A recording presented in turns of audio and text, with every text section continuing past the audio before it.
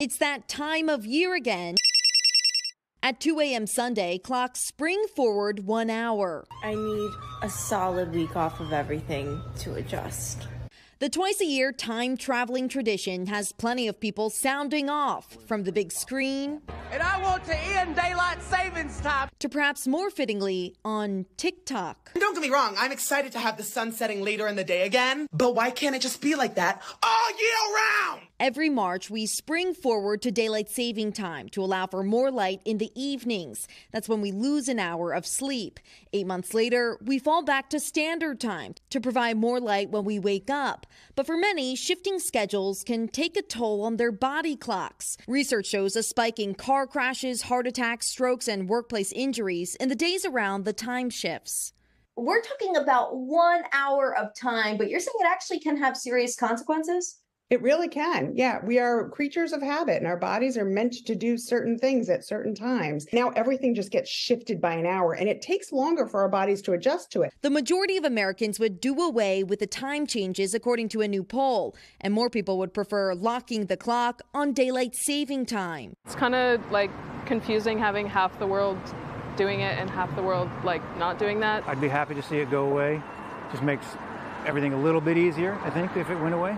Congress is considering making that happen, reintroducing the bipartisan Sunshine Protection Act. But some critics point out we've tried year-round daylight saving time before, which after a string of morning traffic accidents in the 1970s lasted less than a year.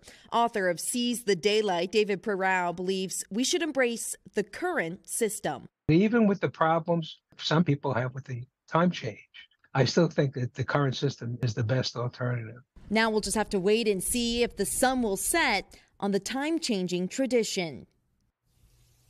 So when Senator Rubio first introduced the bill several years ago, there were no co-sponsors. This year, the latest version has 14. Still, the chances for a majority appear dim. So at this point, you'll have to move to Arizona or Hawaii if you're hoping to escape the time shifts, the only two states without them.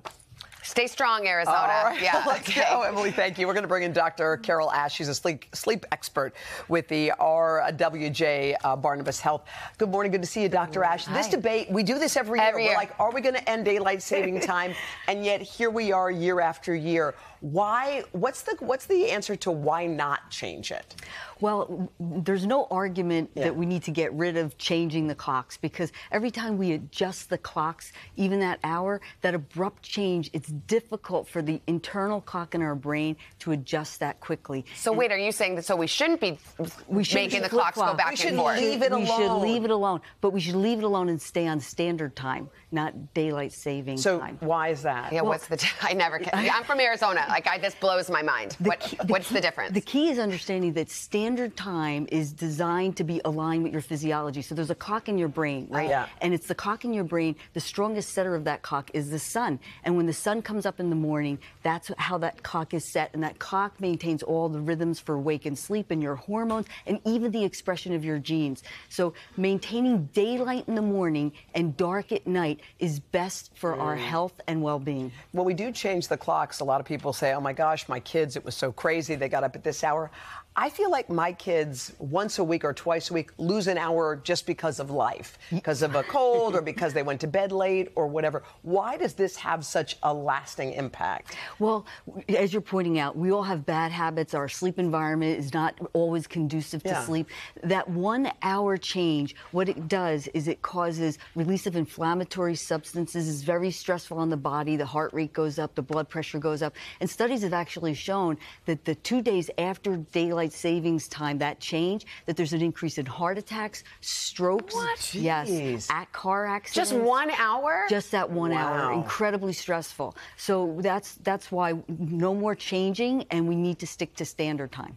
Is there anything you'd suggest to kind of make, since we're stuck with it for the moment, just to manage it better? Well, you can prepare. I mean, obviously, we're right on top of daylight savings time. You really should start a week before, but you still can change your schedule 15 minutes a night. You want to go to bed earlier so that you can acclimate to this abrupt change. Starting now or even tonight, just go to bed 15, 20 minutes earlier tonight. But it's Friday night, Dr. Ash. We stay up till what, 8:30, 9 on Friday We're on nights? a bender on yeah. I know, the doctor's no fun. But you really want to stick to that. And in the morning, it's very critical to expose yourself to light, right? And you could try like a relaxing bedtime routine at night because it's hard to fall asleep and, move your time earlier. But most of us are sleep deprived and will fall asleep readily. Can we ask just the age-old question? What's the right amount of sleep we're supposed to get a night? 7 to 8 hours. 7 to 8? Okay. 7 to 8 and a regular schedule. Key. Okay. Let's just say you wake up before the sun every day.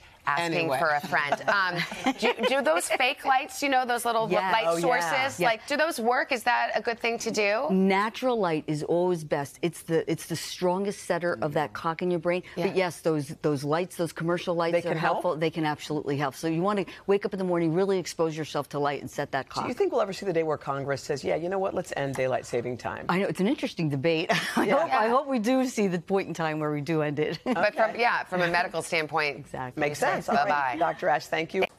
Hey, thanks for watching. Don't miss the Today Show every weekday at 11 a.m. Eastern, 8 Pacific on our streaming channel, Today All Day. To watch, head to today.com/allday or click the link right here.